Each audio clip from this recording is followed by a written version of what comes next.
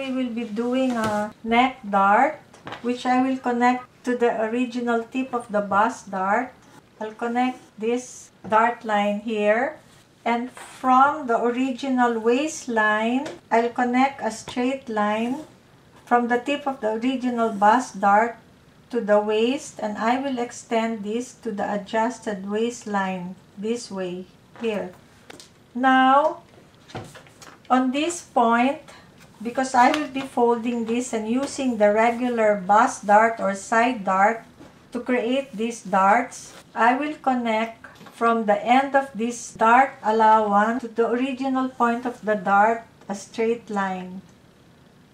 And I will connect from the original point of the dart to the end of the dart allowance or dart line a straight line. I'll cut this waist dart line, and I will cut the neck dart line. I will pin the block pattern to the new pattern paper. And here, I will fold this regular bust dart and pin the dart lines together.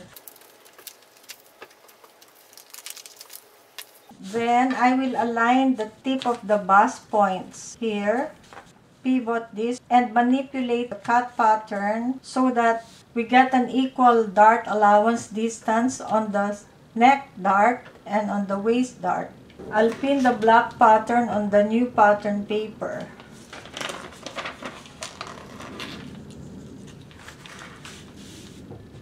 Now I will have to make adjustments here. We will move the original tip of the bust point on the neck dart 1 inch up.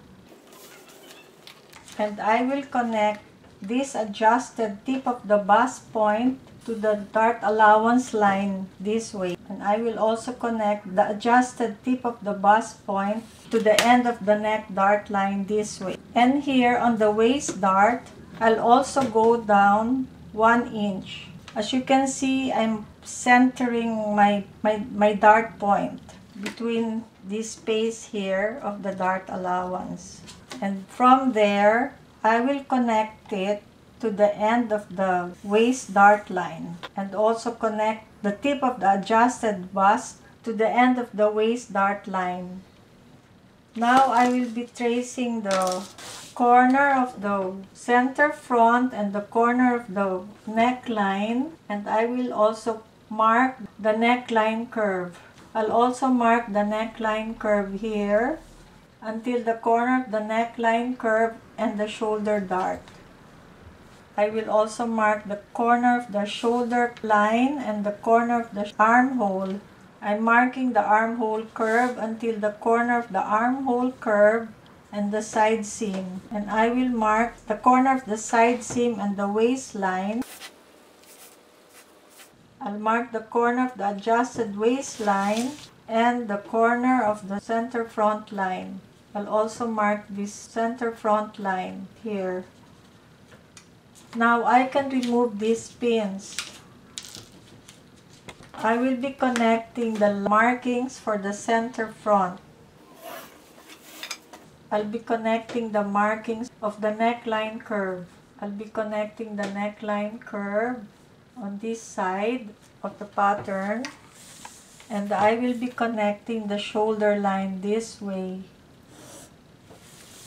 And here, I'll be connecting the markings of the armhole curve line. With the curve ruler, I will be connecting the markings of the side seam.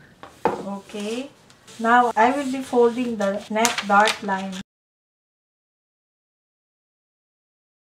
Okay, and I'll pin this together. I align the neck dart line to the other neck dart line, and I will also fold the waist dart line this way and align the waist dart line to the other waistline dart this way. And I will pin this together. Okay. So from here, I can connect the waistline by using the curve ruler.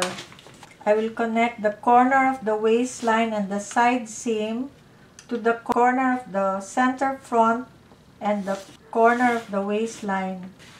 So I can cut my pattern from the waistline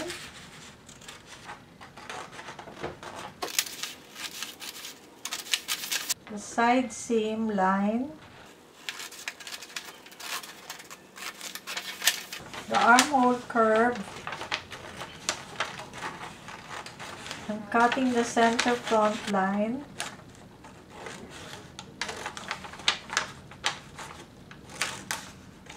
then I'll cut the shoulder line, and I'll cut the neckline. As you can see, because of the fold, the area of the neckline is not aligned properly. I can actually reshape this from this point, the center front of the neckline. I will just go this way. Did you see that?